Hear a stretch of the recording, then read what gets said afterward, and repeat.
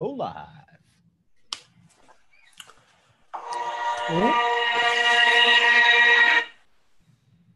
That's my alarm. It's time to go live. That's an awesome alarm. I really like that. Okay. My son is obsessed with Star Wars, so I did it as a little homage to him. Well, I knew that I loved your son for a reason. We're going to let people join here. Do we need me to share anywhere?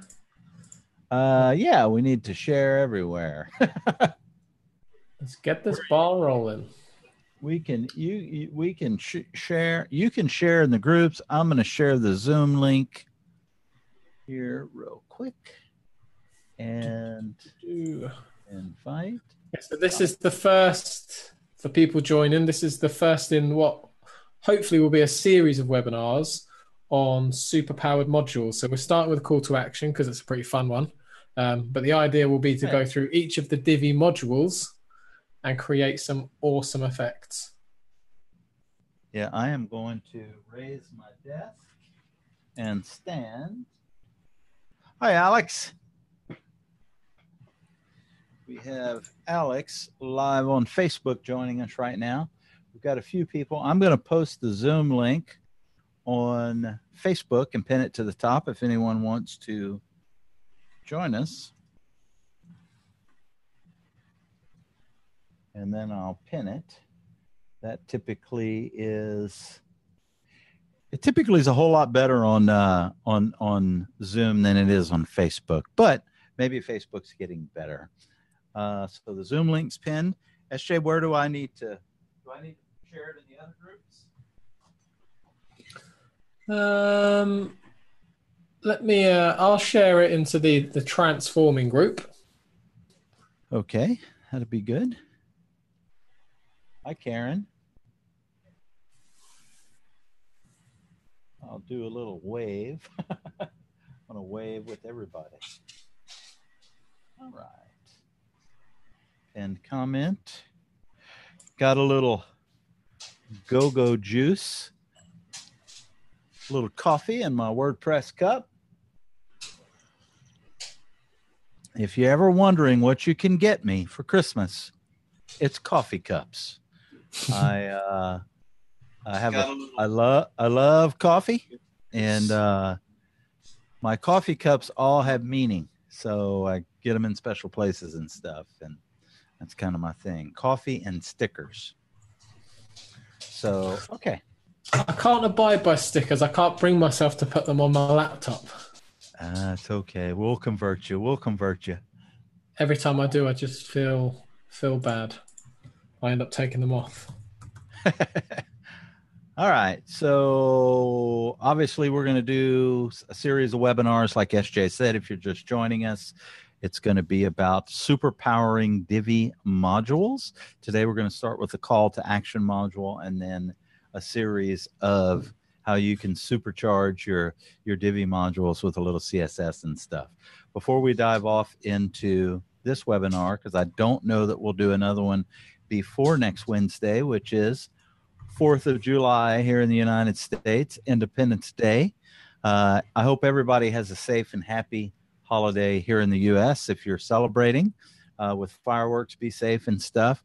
We are doing a promotion on Divi Space, Aspen Grove Studios, all of our websites. We've got some pretty good promotions. It's kind of hard to miss that big, gigantic orange bar at the top, but we've got some coupon codes up there if you want to take advantage of some of those products and stuff. SJ, we ready to rock and roll? I love how patriotic you guys are. Makes me nearly proud to be an American. All right. Well, I'm going to let you. Yeah, I'm ready to start. Let me just we're getting share my screen, I guess. All kinds of reactions from the people. Hi, Karen. Karen joining us on Zoom. Yeah, hey everyone. Let me just share my screen and then I can talk through exactly what we're going to do today. Yeah, let me make sure I'm looking at the right screen this time to confirm. and your screen is being shared, SJ. So we're good to go. Awesome. So what we're going to do today then, we're going to look at the CTA module within Divi, and we're going to look at 3 CSS powered tricks that we can do to that. One of the tricks that we're going to do is we're going to create some type text animation. Typically, this is something that people would use JavaScript or jQuery for, maybe the typed JS library. But if you're only going to do it on like one line or a couple of lines on your site, I don't really think it makes sense to load an entire JavaScript library just to do that. So we're going to show you a way to do that or emulate that style with pure CSS. We're also going to look at how we can create an image fade rotation. So if we look on this orange CTA here, what we'll do is when we hover over it, an image will come in and then it will rotate in. It's going to be this image here. It's of my little boy Eli. It was his first day working for Daddy, so we're going to put that image in the back of the CTA. And then on this one, we're going to create a sunrise. Yeah, he took too many poop breaks, but apart from that, it was a good first day. We did all right. And then the next thing that we're going to do then is we're going to create a sunrise transition. So effectively what this is it's a small yellow or orange background that starts in one corner and grows to fill the space. All 3 of these are quite cool. They're very easy to use. The CSS that we're going to show you can be copied straight into Divi's CSS options or into a child theme, and it should work seamlessly. We'll drop that code in the comments after this webinar. We'll also be releasing a blog as per usual with these webinars that has all of the information that you need in them. So by all means, please do use this. If you do use it, share it with us. Tell us how you've used it. We're always excited to hear about those things. If you have any questions, ask them as we go.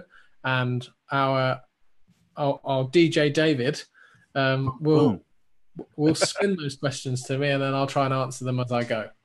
Absolutely. So the first one that we're going to do then, let's start off with the image fade. So all I'm going to do here then is I'm going to create a before element out of CSS. So what I'm going to do is I'm going to just try and find my mouse. There we go. I'm going to open up. Now, on the video, David, my head and your head isn't blocking this. We're not on the screen. Nope, I don't see us on the screen at in the all. way of the customizer. Okay, good. Yeah. Now, remember, I've got 2 monitors going, and it is different than it normally is for me. Usually, I do see our heads, but I don't right now. So maybe somebody who's watching it live can let us know if our head's in the ways. Okay, good. We can transition it to the other side. So either Karen on Zoom or John, Alex, or somebody on Facebook Live, if you don't mind typing and let us know. If actually I can see on the live video, SJ, that our heads are in the way. So they are. Okay. I'll move over to the other side. I'll shimmy on over to the left-hand side. Make life easy. There you go. Okay. So the only thing that I've done in prep for this then is I've given the call to actions their own classes. So for the typed one, I've popped in a class of typed. For the image fade, I've popped in a class of image fade. You know, keep it simple and all that. And on the last one, I've typed in a class of sunrise. And I'm going to use those classes to create the CSS. So if you're doing this, then obviously you'll need to use your own selectors. And this just ensures that the CSS is only running where you need it to. So the first one that we're going to do then, we're going to create a before element. So what I'm going to do is I'm going to type, and here I'm going to do some things to make sure that that shows up. So I'm going to display block, and this is the same thing that I do whenever I'm creating an element out of a before or after class. So I'm going to display block. I'm going to position it absolute. I'm going to put it left 0, top 0, width 100%, height 100%, and then I'm going to put content I'm not going to put any content in there because I don't actually want anything in there. And then I'm going to do background red. And you can see there that we've got the background, but actually I was trying to do the image fade. So let's change that class to image fade. And there we go. So we've created this, this solid block out of nothing more than CSS. So the next thing I'm going to do, instead of having the background as red, I'm just using that to make sure that it actually worked. I'm going to create the background out of a URL. So to do that, I'm just going to write URL. I'm going to create some brackets. And then inside, I'm going to grab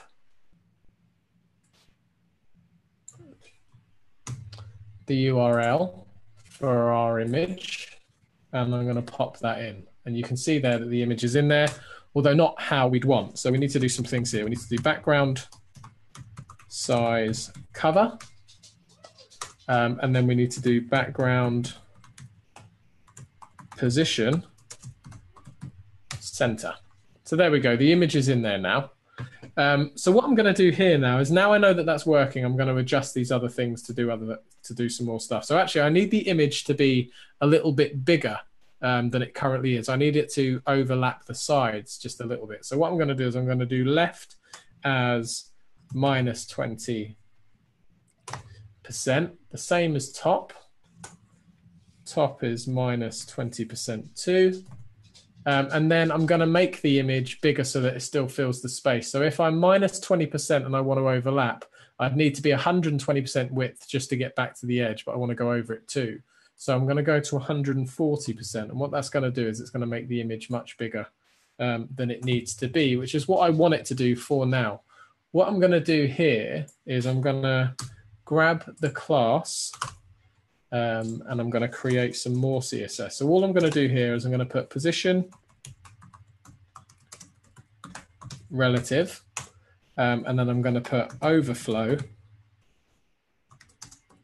hidden. And what that's going to do is it's going to make sure that my before class or my before element doesn't escape the original element's widths and heights. So even though it's actually bigger, as we know by doing this, you'd never know by looking at it. So that's what we want to happen for now. So what we also want to happen is I want to transform this image. I want to rotate it ever so slightly to start with.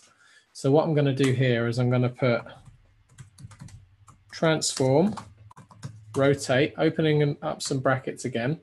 And then I'm going to make a decision about what I want to do here. So let's try 10 degrees. That's a good amount of rotation, but it's going the wrong way. So I'm just going to put it as -10 degrees because I want it to go that way. And then what I'm going to do is I'm going to effectively undo all of these things on hover. So firstly, let me just get the opacity right down to, let's try 0.1, see what that looks like. That's not quite where I want it to be. That looks okay.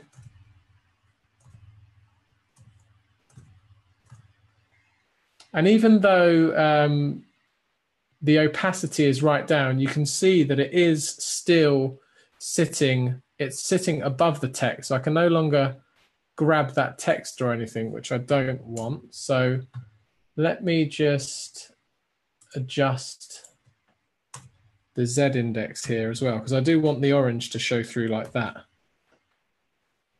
As you can see, the default Z index was hiding that. So I'm going to set the Z index to 0. Now, if I delete this and then add it again, okay, that looks fine now. So Z indexing can change depending on whether you've clicked on an element or how an element loads in the first place. And it's all to do with the focus and things like that. So if you want to make sure that this is exactly right, then you would delete the CSS that you're writing, reload the page, load the CSS again, and just make sure on load everything's working properly as it should be. Right, so what I'm going to do here then is I'm going to copy all of this and I'm going to paste it underneath, and then here I'm going to pop the hover pseudo class in before the before element. So remember, it always goes hover before, not before hover. Before hover won't work. It's an easy mistake to make, and then it just won't work and it will throw you off. And then what I'm going to do here is I'm going to undo all of those changes that I made. So I'm going to set left back to 0. I'm going to set top back to 0. I'm going to set the width back to 100%. I'm going to set the height back to 100%. I'm going to leave content as it is.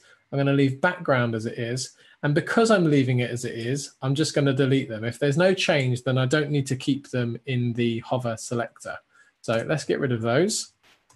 Background size isn't changing, so we'll leave that. Background position isn't changing. Opacity is going to change, the transform is going to change, and the Z index isn't going to change. So I can get rid of those. So essentially, all you want to be keeping in the hover before selector is the stuff that you have changed. So that starts to look like this. I'm going to put the rotation down to 0. And what we should see there now is a flick between the rotated image and the standard image. But obviously, we don't want that kind of horrible, janky transition. So we're going to add a transition of 1 second, ease all. And what that is, so we're saying the transition should take 1 second. We want it to ease. So rather than just be a line of transition, we want it to kind of to build as it goes. You could have ease, you could have ease in and out. It's up to you. We'll just leave it as ease. And you can see there that we've got this nice effect now when we hover over the call to action. So that is the image fade rotation CSS, we'll call that. So that's the first one. Are there any questions on that? We whizzed through it a little bit. Don't worry, we are going to share the code. Does anybody have any questions or anything on that? You're muted, David. I just realized I'm muted, SJ. No questions, just comments, and they're basically giving you the thumbs up, saying great advice on what you shared so far. So, good questions. Don't feel free to ask them, and they say it's crystal clear. So I'm going to mute me back so I don't accidentally pop in here instead of you. Okay, good. So the next thing that we're going to do then is we're going to do the sunrise transition. So I'm going to get rid of this CSS. We're going to leave that, and we're going to just concentrate on this sunrise transition. So the first thing that I want to do then, just how I did here, I'm going to create an element out of nothing using the before class or the before pseudo class. So this time I'm targeting sunrise. And then in here, I'm going to do the same thing again. So I'm going to set content to nothing. I'm going to set the display to block, position to absolute. And then I'm going to do width. I'm going to change all this afterwards anyway, but I need to make sure that everything that I'm doing is working. So at the moment, I'm just going to set width to 50 pixels, height to 50 pixels.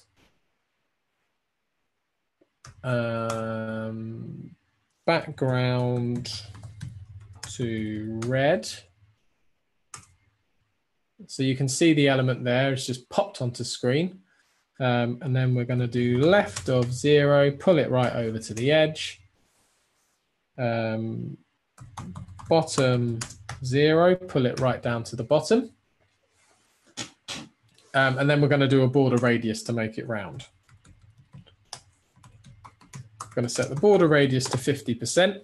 If you're going to use border radius of 50%, make sure the thing that you're editing is a square, because otherwise you're going to end up with an egg shape, unless an egg shape is what you want, and then don't worry about that. If you are trying to create curved edges, you can use pixels instead of percentage if you know the exact size of the element that you're trying to change. But if you're just trying to make a circle out of a square, then you can just set border radius to 50%.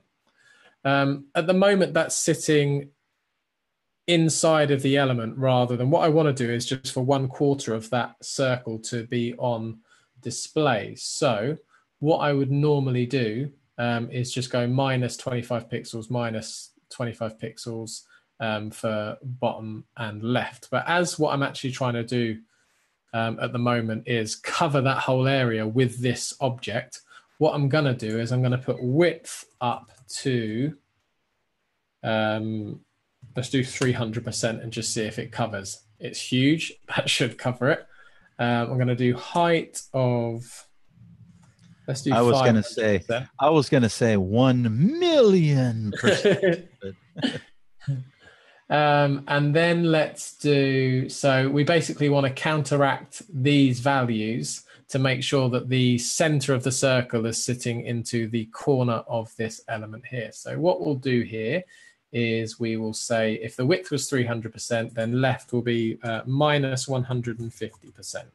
And if the height is 500%, then the bottom will be minus 250%. You can play around with these values as you go. As you can see, that's plenty big enough to fill that space.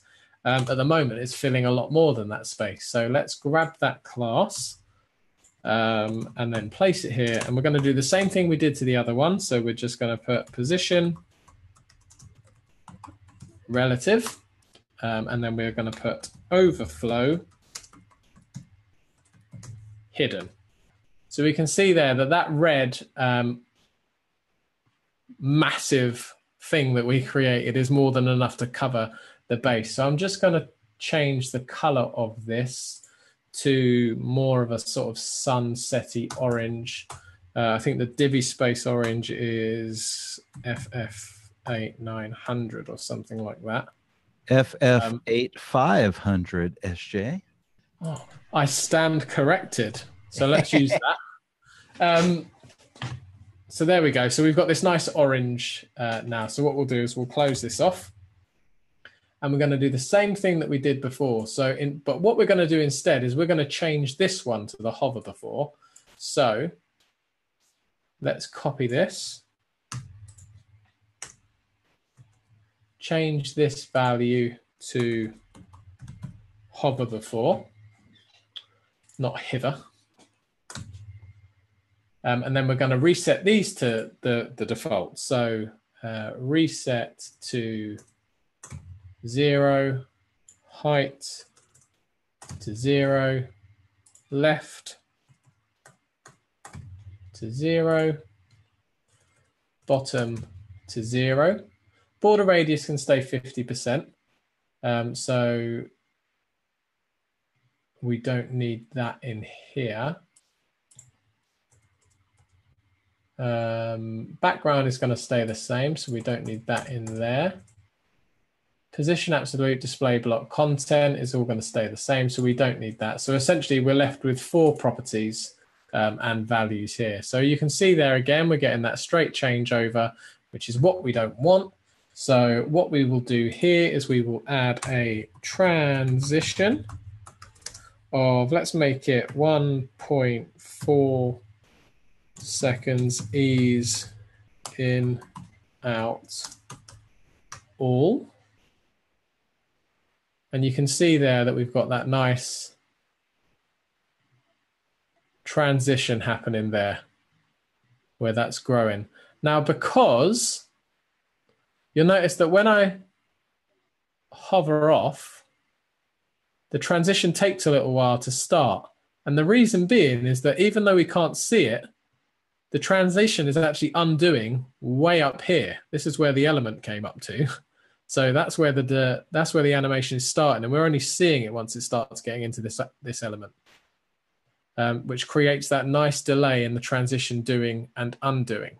So that's all you need to create that sunrise transition effect. Really draw some attention to your CTAs. So that is effect number 2. Is there any questions or anything on that, David? Yes, I have a question, SJ. So since 4th of July is coming up and you've got the sunrise growing, could you put a hover effect on the button to where something would go, pow, sunrise, and pow, I don't want you to do that right now, but that's where my mind went since we're talking with a call to action and we're drawing, You could do anything you wanted. So using this same effect, when you hover over just the button, you could have the stars, stripes, the star-spangled banner drop down from behind it. You could have fireworks go off. It's completely up to you. The same way that I added an image URL earlier, you could add a video URL. You could have fireworks going on in the background if you wanted to. Oh, well, I love it. I don't see any questions right now. I think we're good other than a couple of comments. Makes sense. Very cool. SJ James, you're a CSS addict. I love it. Right. Okay. So we're done on number 2 then. So the last one is probably the most interesting one, which is to create a type effect. Now, before I go through that, yes, I know there are 100. Before somebody says it, I know there are 100 different ways to do it. I know there are loads of JavaScript libraries that will do this for you. But if you don't want to load them, if you just want to do this on like a title or a line of text, and you just want to use some basic CSS, this is the way to do it. So the first thing that you need to do is you need to create, and we're using, essentially I'm bastardizing a snippet from CSS tricks to do this, and adjusting it for Divi, but this will work for you, and you'll have to adjust the values yourself. If you're going to use this. So we know that this text here is H2. I can find that by inspecting the element and knowing that. It also has a custom class. I have given this entire CTA the class of typed. So what I can do here is I can say typed H2. And then on here, what I'm going to do is I'm going to put border right 0.1 EM. And then I'm going to make it solid and I'm going to make it white. You can make it whatever color you want, but normally you would make it the same color as your text. That would be a kind of normal thing to do. Now, you'll notice that that's way over here. We're going to fix that in a little while. But essentially, this is going to be the kind of the cursor or the caret that blinks when you type. So this is how we're going to create that out of CSS. So the next thing that I'm going to do then is I'm going to adjust the width of this area so that my caret at this point sits at the end of this text. So I'm going to put width. And I'm going to take a guess at, say, 300 pixels. Don't worry that it's just gone way over to the left. We won't worry about that yet. So we want to come down from there, basically. So let's do 280, 270. 270 looks okay, so we'll leave it at 270. The next thing I'm going to do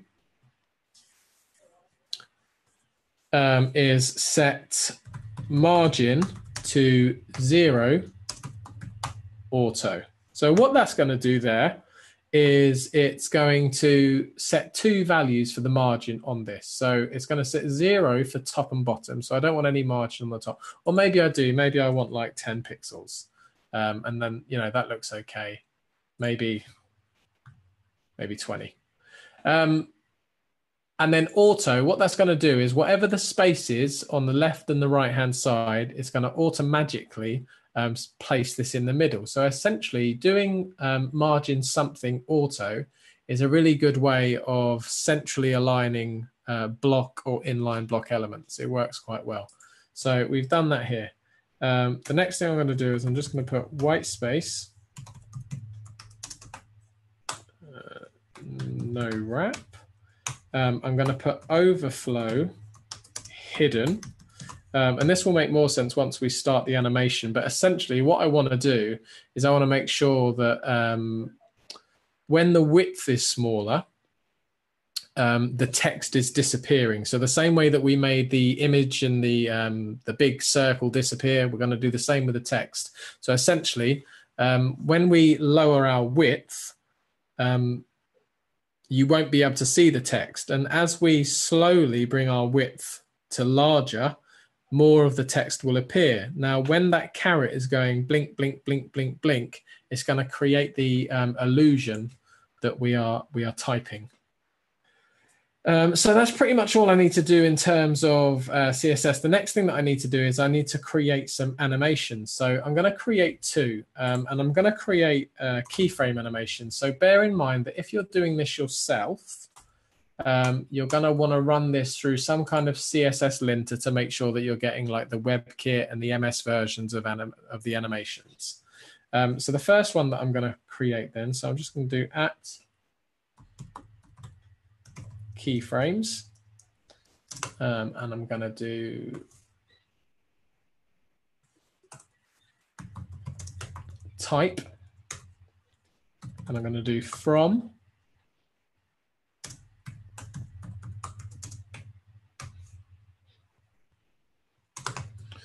width 0. So what we're doing here, normally with a keyframe animation, you would create a from and a to with some value here. What we're doing is we're doing just a from. So we know what our width wants to end up as. We want it to end up as 270 pixels. What we're doing with this keyframe animation is saying where we want our width to start. Sometimes you'll see these more often expressed as like 0%, 100% and things like that, but from and to work just fine too. So we're going to leave that as from width of 0. And then the next thing that we're going to do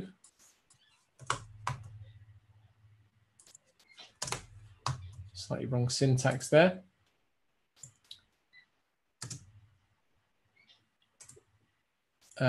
We are going to create an animation for our caret next. So all we're going to do here is going to say keyframes again.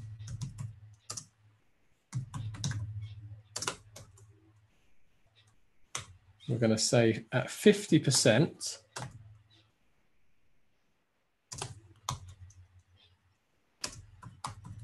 border color should be equal to transparent. So what that's going to do is 50% through this animation. We're going to run this animation on infinite. So this animation is going to happen, it's going to happen, it's going to happen, it's going to happen.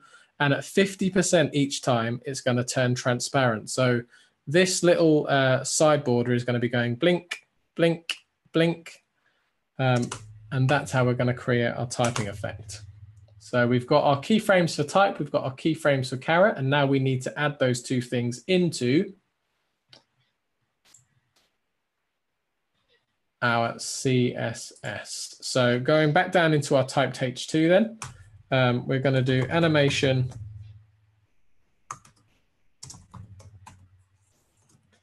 type. So referring to the animation name that we've written up here. And you could write animation name and then type, but because we're going to do a whole bunch of stuff after this, we're going to just leave it as animation type. We're going to set it to 6 seconds, and we're going to do it in steps.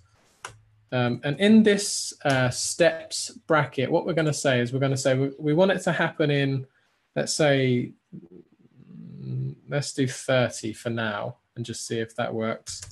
And then end.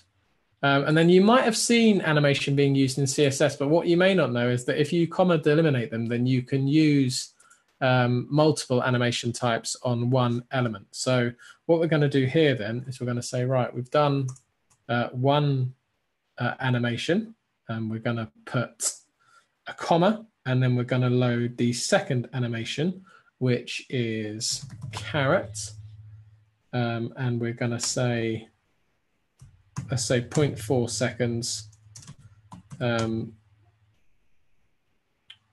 the step end, and we're going to roll that on infinite. So that's just going to keep happening. You can see there that literally as we've done that, the effect has taken place and the text has started to type. So that's exactly what we're going for. And we're just going to put it as alternate. So how does that look? There we go. So alternate, so that's happening every other time now, which looks a little bit more like the standard typing effect that you'd get. So you can see there that we've done that. Now, what you may want to do after this is you may want to just adjust these values and just make sure that they're the best that they can be. If you want, when you're adjusting the CSS, if you want the effect to happen again, you literally just get rid of like part of the selector so it no longer makes sense, and then just put the selector back in. And then that will restart the CSS for you. So I think that looks pretty good. I think what I might do is I might take that steps. So what this is basically saying is that with the animation name type, so from width from 0 to 270 pixels, how many steps do you want that to take? So at the moment that's 30, but what may be better for you is to just like count the letters in it and just say, right, okay, so there's 25 letters, I'll do it in 25 steps, or just find the value that works for you. I'm going to lower that a little bit because I think that it's essentially a little bit too high. And I think that looks quite, that looks quite good now. So I'm happy with that. So you can see that rather than loading a JavaScript library to do just a simple typing effect, you can just use some custom CSS. If you are going to be doing lots of this and it's for a child theme or something like that, then I would still use typed JS or something like that. But for just a simple line of text, just using CSS is pretty good too. So that's the last effect for the call to action module that we're going to go through today. I'll field any questions if there are any. I don't see any right now, but we'll give a couple of minutes in case, in the event that somebody does have questions. I think it was pretty straightforward and just well explained. So yeah, and I think once you've got I'll drop the CSS into the comments on the video, and we'll also make sure that they're uploaded in the blog that follows. But it's just a case of, because it's CSS, I mean, by playing with it, you're not going to break anything, you're not going to kill anything. Take it away, play with the values, and see how it works for you. Awesome. Well, if anybody has, where does that come from? If no one has any questions, then we can move on. I will say that this is the first of many tutorials that we're going to do called Supercharging the Divi modules. And we started with the CTA. Not really sure where we're going to next, SJ, but maybe what we can do is post a list of them so that people can, what's coming up, and plan, you know what, I want to be a part of that webinar, I want to watch it. So yeah, I think the next one that we'll do will probably be sliders, because I know that's quite a popular one. And the idea behind that one will be to look at 3 effects that you would normally have to use a third-party slider for, that with a little bit of CSS and jQuery, you can essentially make happen with the default Divi slider. Boom. Hey, well, that sounds perfect. Awesome. Well, we still have no questions, so I think we are good to go until next time. So SJ, thanks. Awesome job as always, and we will see everybody next week. Take care, everybody. Thank you to everybody that joined live. And if anybody has any questions who isn't watching this live, drop them in the comments and then we'll field them throughout the week. Oh, hold on a second. We do have a question, SJ. Alex asked if you could explain the no wrap. I think the better thing to do would be to go up, but essentially it's one of those CSS reset properties that essentially what you want to do is that you want to stop default activity happening. Now, I think Divi does it by default, so you may not even need it in the CSS, but it's one of those things that it's better to have it and then make sure that things aren't happening weirdly. But it's to do with the type effect. And where the width stops and the overflow starts, making sure that that all works properly. If that makes any sense at all.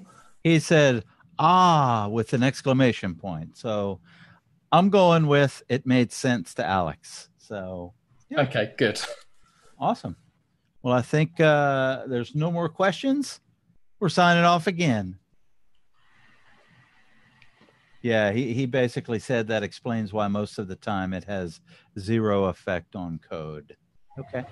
Awesome. Yeah, it's most themes will do what's called a CSS reset. So essentially, all browsers will behave ever so slightly differently to other browsers. So what they'll do is they'll create a list of CSS rules for everything that's going to happen after the fact, and make sure that they've reset that so that you're getting default behavior across all browsers instead of weird stuff happening if you're using Edge or Chrome or something like that. Awesome. Well, this is perfect timing because I have family coming in and grandkids. So we'll Good see you times. guys next week. Take care, everybody. Cheers, guys.